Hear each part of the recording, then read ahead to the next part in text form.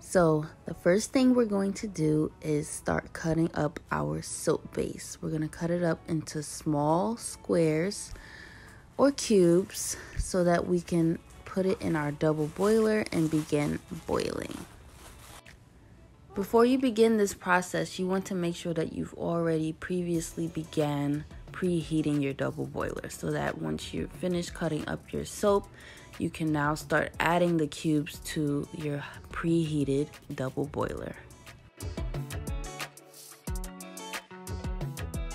Now, once you've cut up your cubes, you also want to add them into your double boiler slowly if you have a small double boiler just like I do, so that your soap doesn't go over the pot and fall into your water.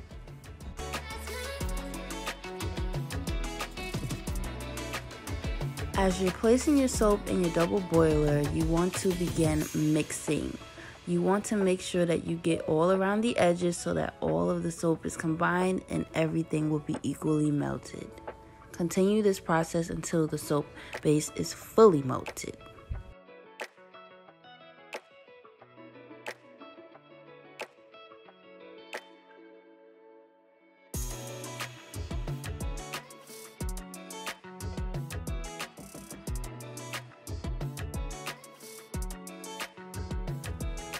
While my soap continues to melt, I'm going to begin adding some oats into my soap mold.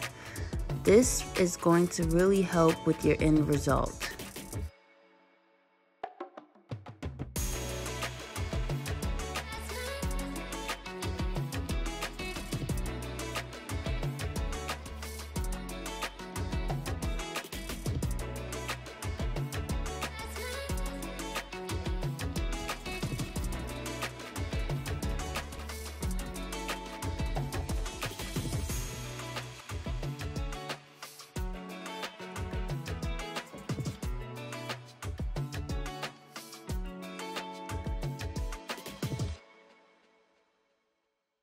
Take a peek inside of my double boiler.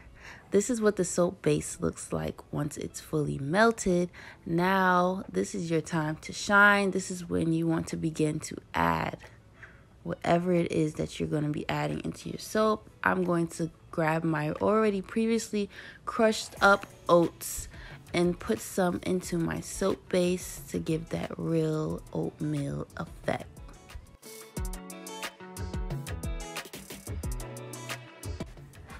Now I'm going to add my warm vanilla sugar fragrance oil straight to my soap base. I add 25 drops. I like the smell to be really strong.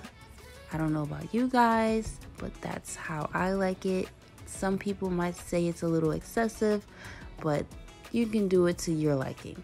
Now you see I'm going to add 2 drops of yellow soap coloring to my base, just to give it a little bit of pigment.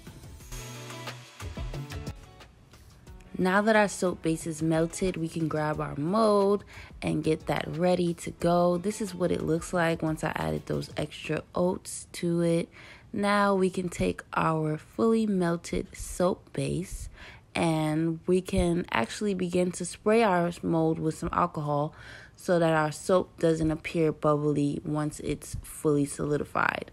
So now we're going to take our soap base that's fully melted and pour straight into our molds. This is the fun part, you guys. This is the part that I look forward to, because once this soap cools down, we are going to have a masterpiece.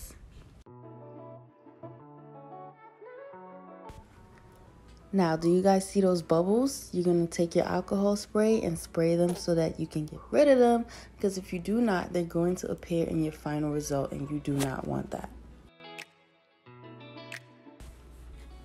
Now for a little razzle dazzle, I'm going to also add some more oats to my soap mold. When your soap fully solidifies, you will begin to see these oats, and it's so pretty how they just stick out of the soap, and it's such a pretty sight. So if you guys want a little extra razzle dazzle, I definitely recommend adding some more oats to your soap base after you've poured in your soap.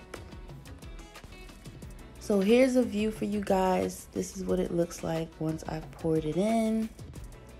After 1 hour of cooling, this is what our soap is beginning to look like. You guys, it's already starting to look beautiful. Here is the soap after 2 hours of solidifying. 1 more hour to go, and I'm going to pop these babies out of the mold. But look how gorgeous they're already turning out. OMG, I can't wait to see the final result. And finally, we're going to remove our soap from the mold.